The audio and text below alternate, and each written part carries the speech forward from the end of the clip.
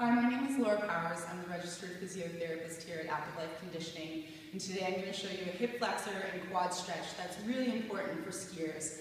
I see a lot of young athletes around that 14-year-old age and older where they have a lot of back issues from skiing, back pain, back tightness, and because your hip flexor is attached to the spine, and when you're in your skiing tuck position, there's a lot of load through your stress. Tight hip flexors and quads can play a big role in contributing to that back pain. So this stretch is one that I want you to try after skiing, after any dry land training, or any conditioning where your muscles are already warmed, and we're going to try and hold this stretch for around 45 seconds per side. So to do this stretch, you're going to come up with your back to the wall.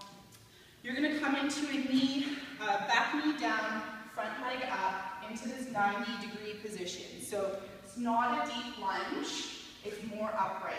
Your hands are going to come onto your front leg, and we're going to create a push backwards to engage your core. From here, you're going to tuck your tailbone under. So try and curl it and squeeze this bottom glute and hold for 5 seconds. By contracting that glute, we're actually going to get those hip flexors to relax.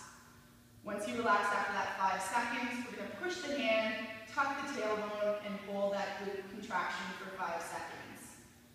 To progress this into more of a quad stretch, you're going to take your back foot up against the wall. If you're really tight, you might even start with your foot on a step, and the more flexibility you get, the closer you can take that knee to the wall.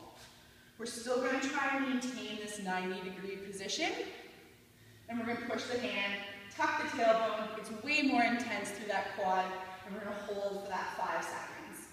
You're going to repeat that for 3 or 4 times so that you get about a 45-second hold.